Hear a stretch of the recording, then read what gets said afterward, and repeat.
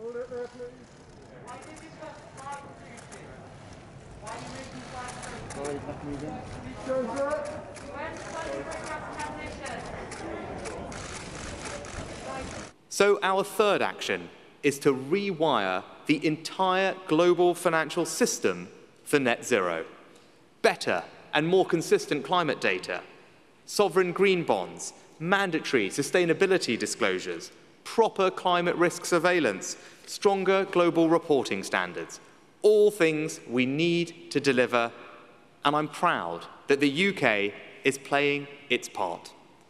We've already made it mandatory for businesses to disclose climate-related financial information, with 35 other countries signing up to do the same.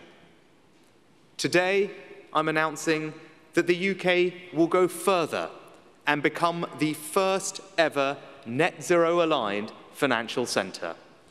This means we are going to move towards making it mandatory for firms to publish a clear, deliverable plan setting out how they will decarbonise and transition to net zero, with an independent task force to define what's required.